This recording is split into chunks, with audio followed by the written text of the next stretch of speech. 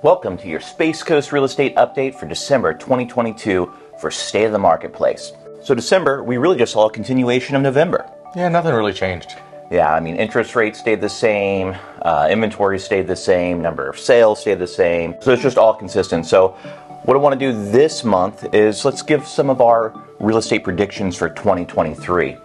So, we take a lot of data, we listen to a lot of analysts. So these predictions, I mean, it's what you and I have discussed, and it's all based on what the experts are saying. First prediction is we're going to see interest rates at or below 6% in 2023. We think they're going to stay there. Yeah, so we've already seen the inflation data cool, and also the consumer price index, that's come in better than expected. So this has been the Fed's biggest target to get under control. So the markets have reacted to the Fed's reactions. So we've seen them as high as, mid sevens. Now they've dropped to around 6 currently. Yeah. A little above 6. Yeah.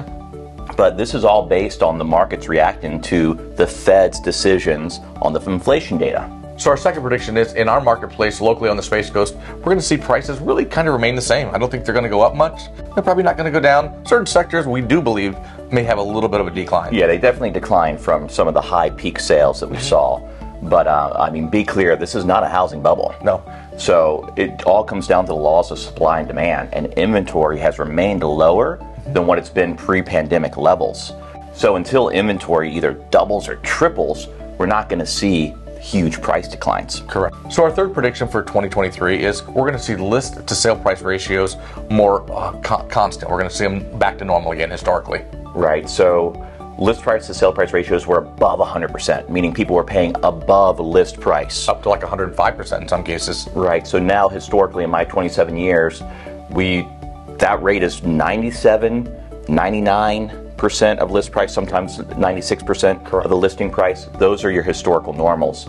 And that just means for sellers, pricing is becoming a lot more critical. So just a little fun fact, whenever I pull the data on the real estate agencies in Brevard County as far as what their highest list price to sale price ratio is, our company Compass sells properties for more money than any other company. So we'll share that data with you too.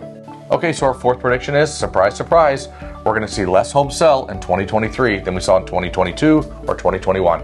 Right, so your 2021, that's your outlier year. We saw the most home sales ever, more than 7 million sales. 2022 declined to around 6 million sales, and we're going to see that even be lower in 2023.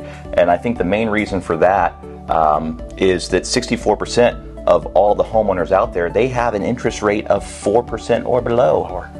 Yeah, so some are in the 2s and in the 3s. Yeah. So those owners, they're going to be hard pressed to make a move. They're going to be more likely to, depending on the economics, to modify their properties, improve their properties, than to make a move. I agree. So in summary, in 2023, we're going to see fewer homeowners make a move, which will keep inventory levels low. Yeah, and then with the rates dropping to 6 and below and staying there, which is a prediction, it's going to keep demand higher. So in summary, it's just going to move everything to a more balanced and steady market than what we saw in normal. Yeah, more normalized. So now more than ever, it's very important for the consumer to work with a team of experienced agents who know what's happening in the market and can interpret the data and not rely on those clickbait headlines that provide a lot of misinformation. We'd love to hear your comments on what you think is going to happen in the 2023 market.